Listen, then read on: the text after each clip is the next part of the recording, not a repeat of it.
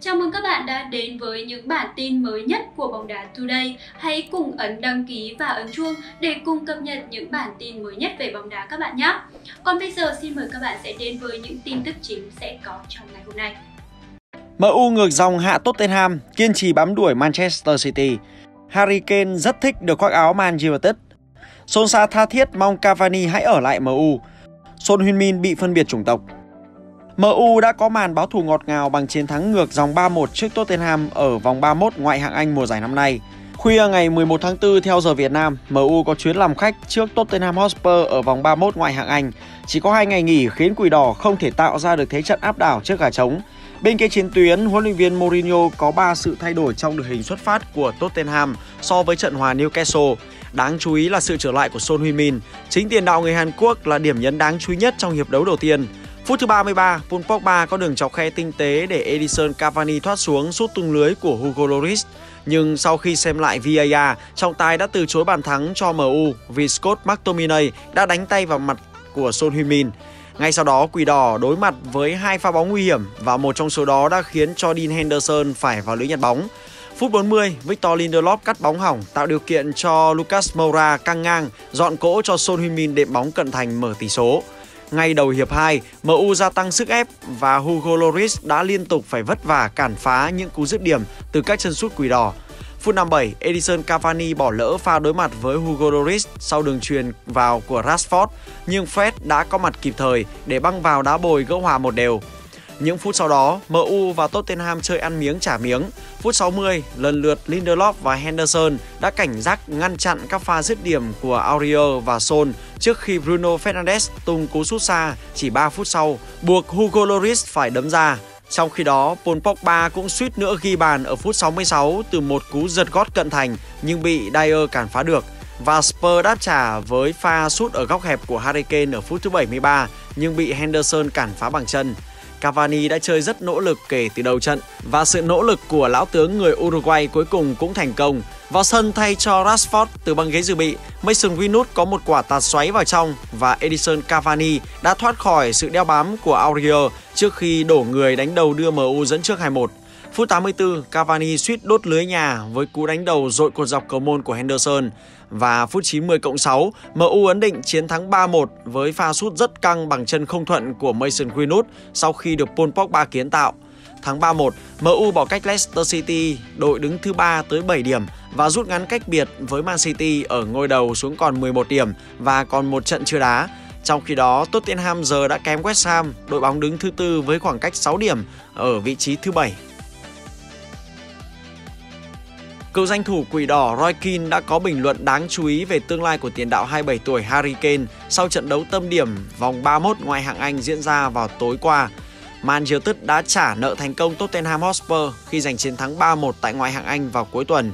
Fred, Edinson Cavani và Mason Greenwood lần lượt lập công đem về 3 điểm quý giá cho Quỷ Đỏ.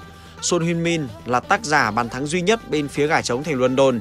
Tiền đạo số 1 Harry Kane của Tottenham đã phải hoàn toàn im hơi lặng tiếng suốt 90 phút thi đấu chính thức.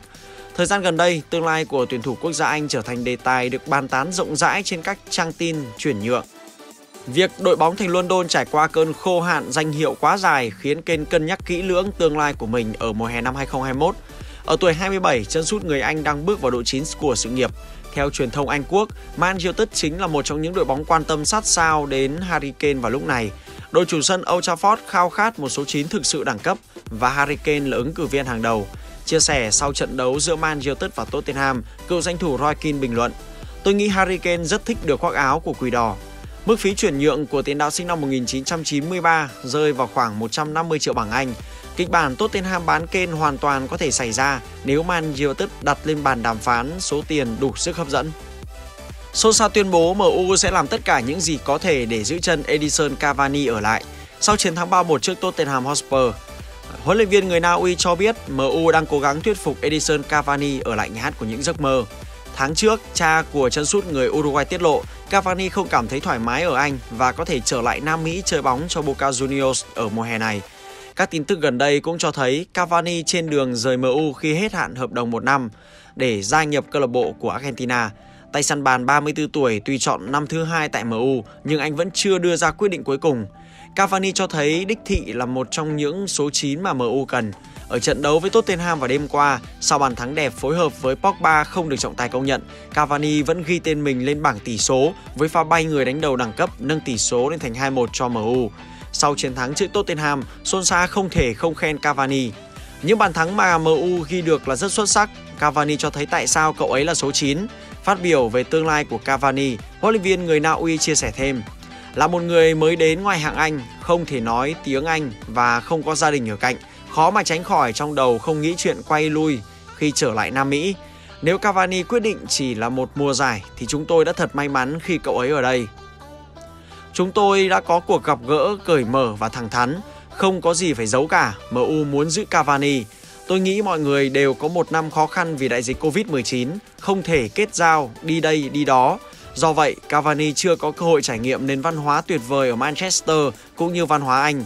Hiện cậu ấy đang suy nghĩ rất nhiều về những gì muốn làm và tôi hiểu điều đó. Cavani biết MU muốn gì, tôi muốn cậu ấy ở lại Old Trafford, quyết định là ở Edison, chúng ta hãy cùng chờ xem.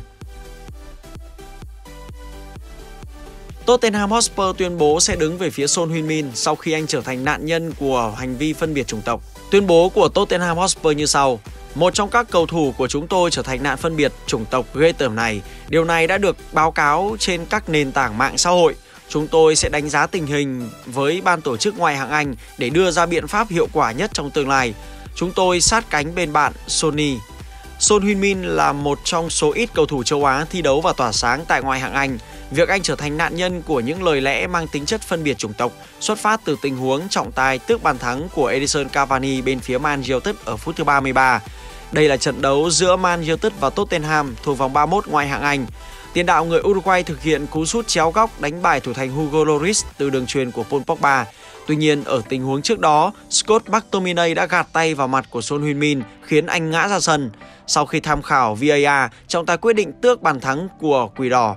Chỉ 7 phút sau tình huống này, tiền đạo người Hàn Quốc xuyên thủng mảnh lưới của Dean Henderson từ đường chuyền của Lucas Moura để mở tỷ số trận đấu. Điều này càng khiến cho các cổ động viên Quỷ Đỏ cảm thấy không hài lòng. Tuy nhiên, Son Heung-min cùng với các đồng đội vẫn phải nhận thất bại 1-3 chung cuộc vì những sai lầm của hàng thủ. Fred, Cavani và Mason Greenwood tỏa sáng để mang về chiến thắng cho thầy trò huấn luyện viên Ole Gunnar Solskjaer. Thất bại này khiến Tottenham Hotspur tụt lại trên cuộc đua giành vé dự Champions League mùa tới. Nếu không giành danh hiệu và đảm bảo suất dự cúp châu Âu, nhiều khả năng gà trống sẽ phải chia tay một số ngôi sao, trong đó có Harry Kane và Son Heung-min.